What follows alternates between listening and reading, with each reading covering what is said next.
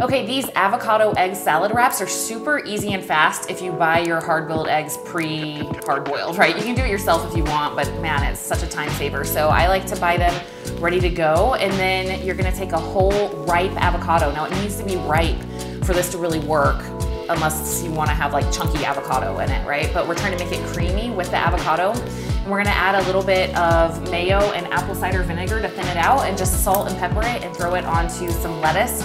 And that's it, super fast lunch. This is kind of a go-to on keto.